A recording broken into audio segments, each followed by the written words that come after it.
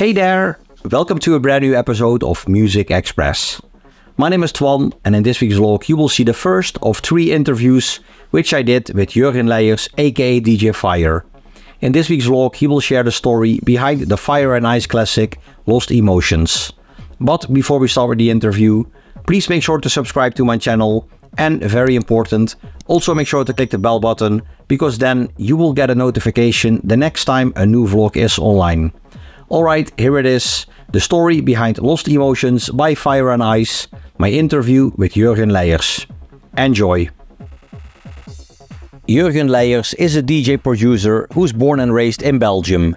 He is mostly known under his DJ name DJ Fire, and during the years he has been involved in projects such as Freebase, Intimo, Energy Source, and of course Fire and Ice. For the Fire and Ice project, Jurgen worked together with Laurent Véronnez, aka Airwave.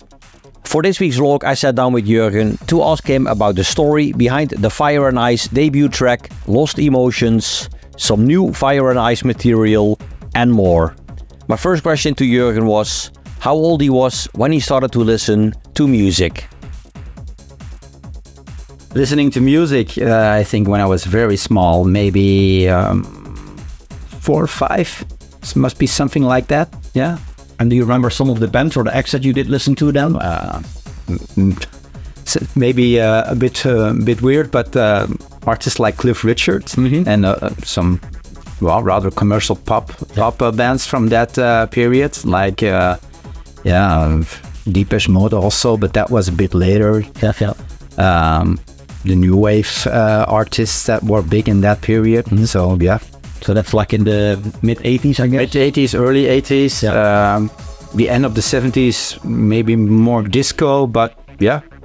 I was with music, working and listening to music at a very young age. Good. And around what time did you start with making music yourself? Making music really in a studio was much later, of course, but I started with the drums at home when I was like 8 or 9.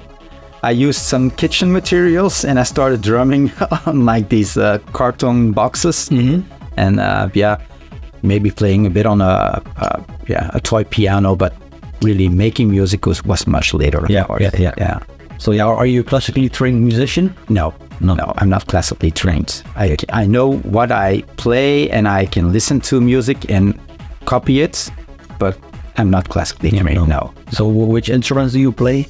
I can play a bit of piano, I can play a bit of a copy of a famous song, but that's only on the piano, not on the synths. Oh, okay. So do you remember your very first ever release? My very first release was in 1997. It was not with Laurent, with Airwave, because Fire and Ice started a bit later, but it was with a guy Dimitri de Wever in Belgium. He had a studio in Leuven and we started the project Energy Source. That was mid-97, I think. The very first was together with DJ Ghost, a big name in Belgium.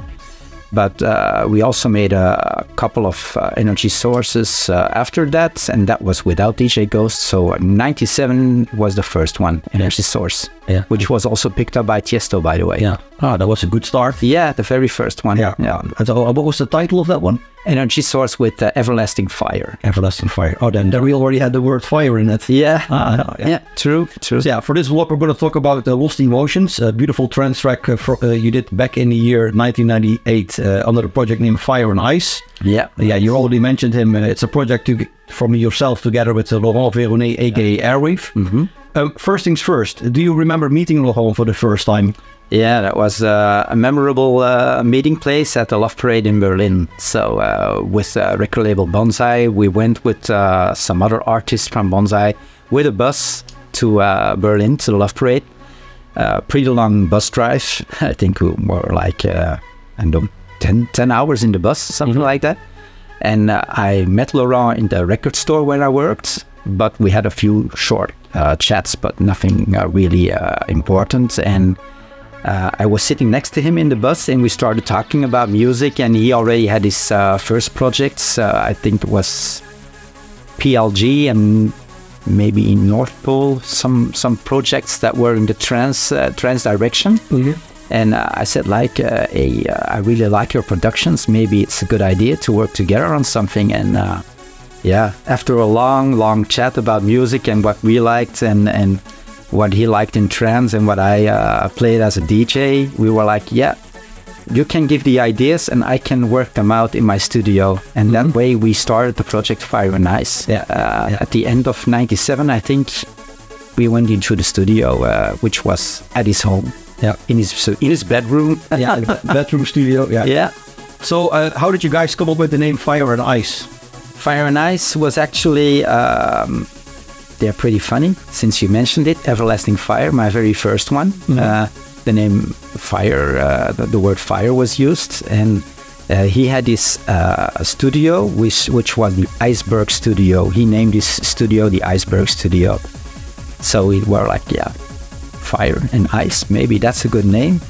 The Iceberg and then the Everlasting Fire, and those two combined were like Fire and Ice, and yeah, it was a catchy name. So that was the idea behind it. A good one. We started with Fire and Ice, and the name really, how do you say it in English? It really sticked to people, and they immediately knew, oh, Fire and Ice, oh, the Strands, oh, there's a new Fire and Ice. For this vlog, we're going to talk about Lost Emotions. Can you tell a bit more about the production process for Lost Emotions?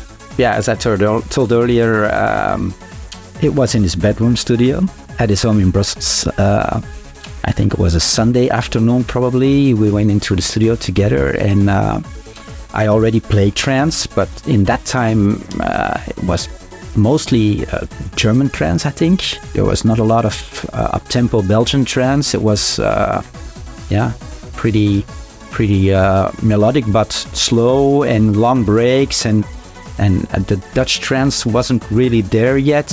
Maybe Freddy had this project Moonman, which was pretty successful, but other than that, there was nothing special. So we were like, we want to make something uplifting, something with an emotional break, a bit of power in it, a bit of drive, and I think I took a couple of records with me, with some music in the same direction, and I was like, listen to this, and that way we could start. And Laurent is a genius. He's a wizard with his instruments, and he was like, I'm going to use this and that, and what do you think about that? And in a couple of hours, I think we created Lost Emotions. So not bad. And do you remember some of the equipment that was used? That time, Lost Emotions, long ago, I think, was even before Ableton or before Logic. I think he used Cakewalk as a DAW.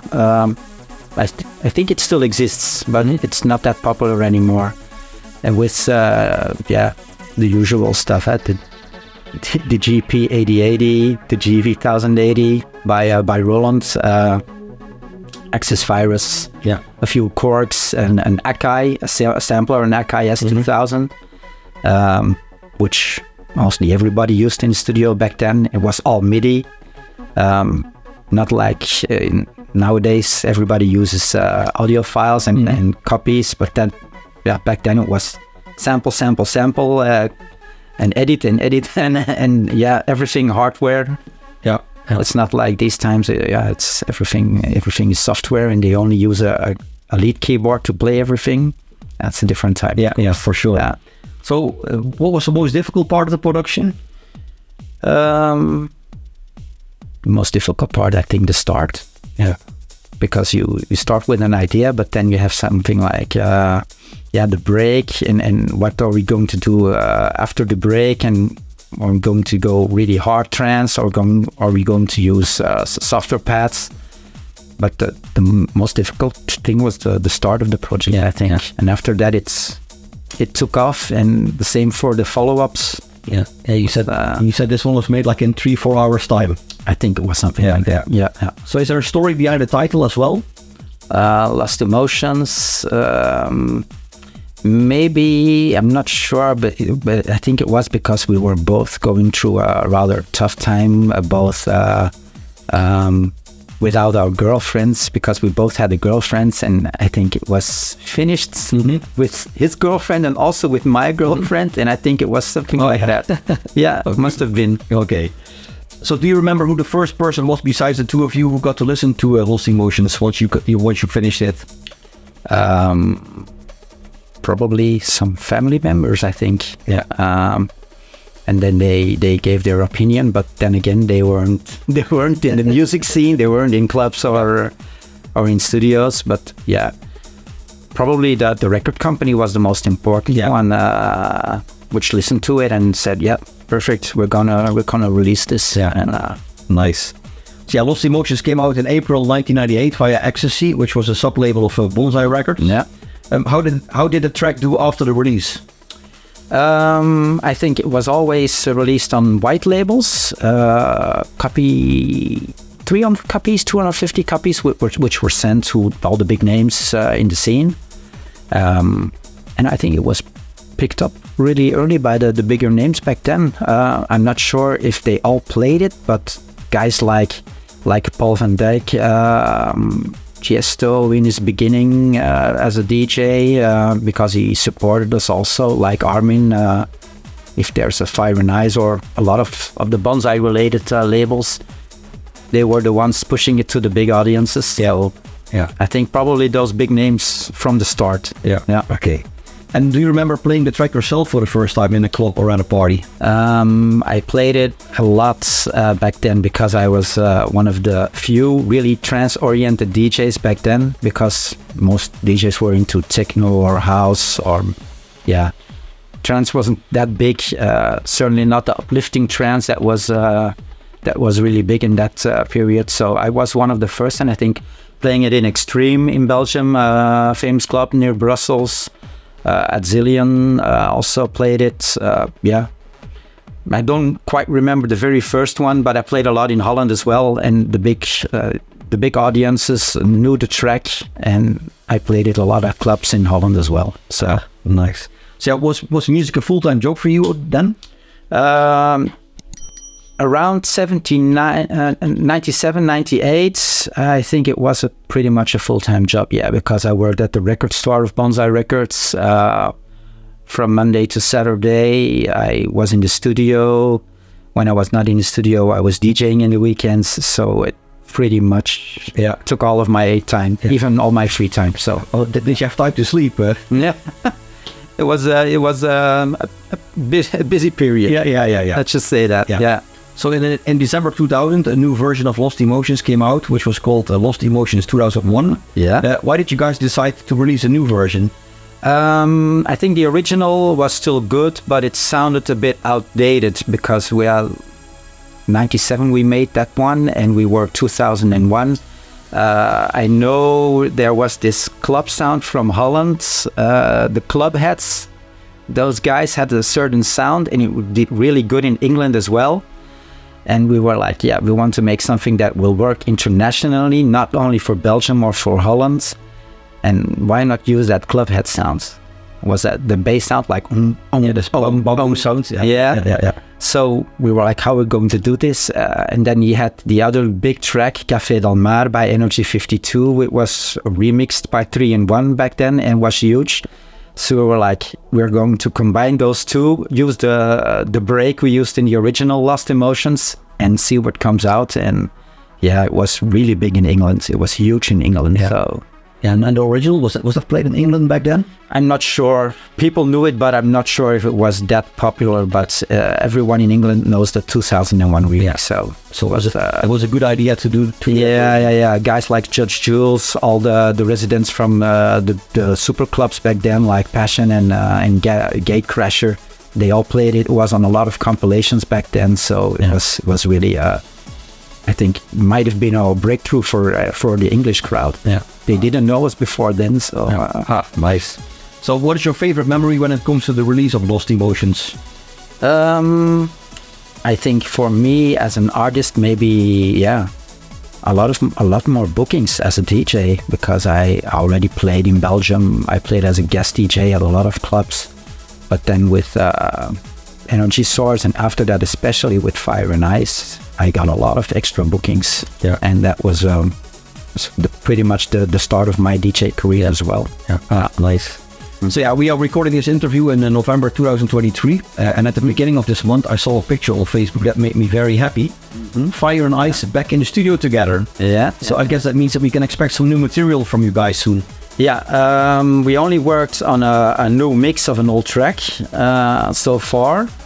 I can't tell you too much about it yet because nothing's sure yet. So, but I already talked with Laurent, and once there's more time, we both can manage our free time to get in the studio. There's new material coming up. Yeah. So that's what 2024. I would say 2024 probably. Yeah. This year, not anymore because release schedules are full as well. So 2024, new Fire and Ice for sure. Oh, you said Ice, so more tracks. Yeah. Nice. Planning on more. That's good. Yeah. And yeah, I guess it will be trancey. It will be trancey, but we will try to make it like 2024. Yeah. Not with the old breaks, the old build-ups, because I think that's the reason why trance became less popular, because people were a bit bored of the same formula which came up over and over again. So we want to use the old Fire and Ice sound, but combined with new sounds, new structures, new builds to make it really for today's standards. Today's standards for the young people. Yeah. And we'll see what happens. Yeah. And can we expect any new solo material from you as DJ Fire as well? I'm not sure about that yet because I'm also really into techno.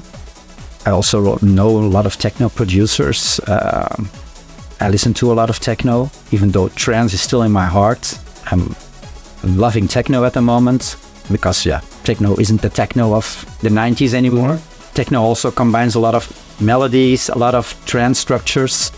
You can look at drum code. Drum code is, for me personally, it's a combination of techno and trance. Yeah. And I'm thinking about starting a new project, a new alias for more techno-oriented productions. So I'm not sure if I'm going to use DJ Fire as a producer anymore. I still use it as DJ, but that's for the more classic performances, the 90s, the retro, we call it in Belgium. And for the new project, I'm going to use the more techno-oriented things. Yeah. And that's also, I guess, in 2024 then. Yeah, I'm working on it at the moment. So it's going to be a busy year for you. I hope so. Yeah, of course. So are there still people you want to work with, like vocalists or maybe other producers? Not really vocalists, I think, but I'm still looking for collabs with big names. So maybe if Ferry is watching. Oh yeah. Maybe if someone's watching, they can reach out. Yeah, Ferry would be nice because I haven't met him yet. Maybe, who knows? Fire and Ferry. Yeah. So is there still something on your bucket list, music-wise? Music-wise, maybe making something in a completely different style. I've been thinking about it, but usually it's not that easy because people nowadays, they think in boxes, or it's trance, or it's techno, or it's house. In the 90s, that was not the case. So maybe in another direction. Not sure yet. Okay. No polka. No, no polka. No. Definitely. So what kind of music do you listen to in your spare time? Might be surprising, but a lot of 80s music. Yeah. I don't know which artists. I mean, I love the 80s as well. Yeah, it goes from Jean-Michel Jarre to Depeche Mode to really commercial music of the 80s, Talk, you can name it. Yeah. If it's not really too cheesy, I love a lot of 80s music. Yeah, nice. And the last question, pineapple on pizza, yes or no? No, not really. No, okay. Thank you. Well, thanks a lot for your time and good luck with everything. Thanks a lot, Juan. Alright, that was it, this week's vlog, my interview with Jurgen Leyers, a.k.a. DJ Fire, and the story behind the Fire and Ice track Lost Emotions. Jurgen, thanks a lot for your time, much appreciated. Thank you for watching, I hope you enjoyed the vlog. If you did, make sure to give this video a like, leave a comment in the comment section below, and very important, make sure to subscribe. Also make sure to click the bell button, because then you will get a notification the next time a new vlog is online. And I did 2 more interviews with Jurgen. In the second interview, he will share the story behind the Fire and Ice track Never Ending Melody. And in the last interview, I did ask him about the story behind Forever Young, another track by Fire and Ice. Those interviews will be online in a couple of weeks from now, so stay tuned. Once again, thanks for watching, and until next time, bye bye.